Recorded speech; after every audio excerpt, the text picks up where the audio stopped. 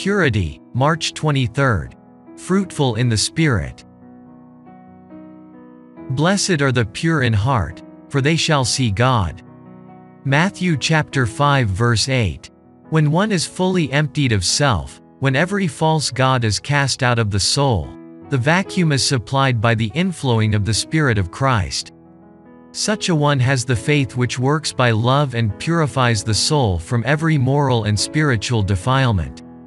The Holy Spirit, the Comforter, can work upon the heart, influencing and directing, so that he enjoys spiritual things. He is after the Spirit, Romans chapter 8 verse 1, and he minds the things of the Spirit. He has no confidence in self. Christ is all in all. Truth is constantly being unfolded by the Holy Spirit.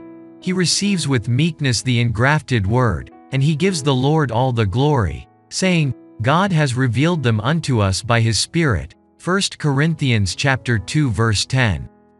Now we have received, not the spirit of the world, but the Spirit which is of God, that we might know the things that are freely given to us of God. Verse 12. The Spirit that reveals also works in him the fruits of righteousness. Christ is in him, a well of water springing up into everlasting life. John chapter 4 verse 14. He is a branch of the true vine, and bears rich clusters of fruit to the glory of God. What is the character of the fruit borne? The fruit of the Spirit is love. Mark the words, love, not hatred.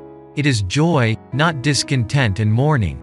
Peace, not irritation, anxiety and manufactured trials. It is long-suffering, gentleness, goodness, faith, meekness, temperance. Against such there is no law. Galatians chapter 5 verses 22, 23. Those who have this Spirit will be earnest laborers together with God. The heavenly intelligences cooperate with them, and they go weighted with the spirit of the message of truth which they bear. They are a spectacle to the world, to angels, and to men. They are ennobled, refined, through the sanctification of the Spirit and belief of the truth. They have not brought into the treasury of the soul wood, hay, stubble, but gold, silver, and precious stones. They speak words of solid sense, and from the treasures of the heart bring forth pure and sacred things according to the example of Christ. The Home Missionary, November 1, 1893. Purity, March 23. Fruitful in the Spirit. Blessed are the pure in heart, for they shall see God. Matthew chapter 5 verse 8.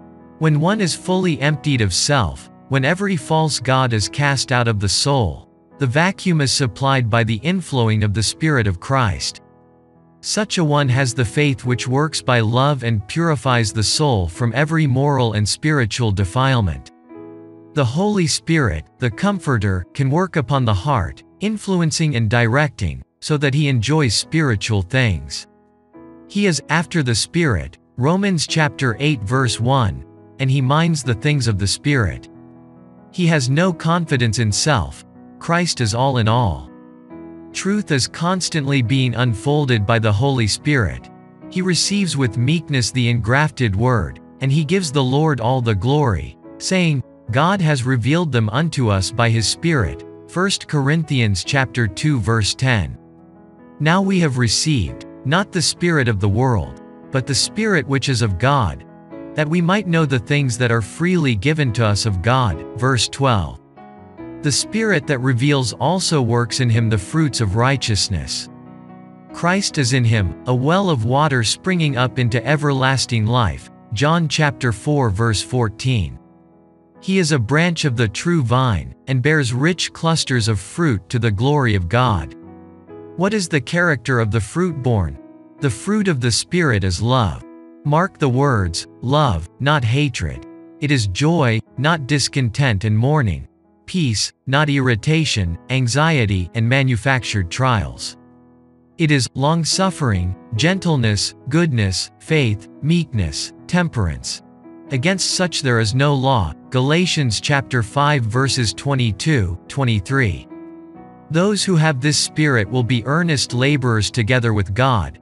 The heavenly intelligences cooperate with them, and they go weighted with the spirit of the message of truth which they bear. They are a spectacle to the world, to angels, and to men. They are ennobled, refined, through the sanctification of the Spirit and belief of the truth. They have not brought into the treasury of the soul wood, hay, stubble, but gold, silver, and precious stones. They speak words of solid sense, and from the treasures of the heart bring forth pure and sacred things according to the example of Christ.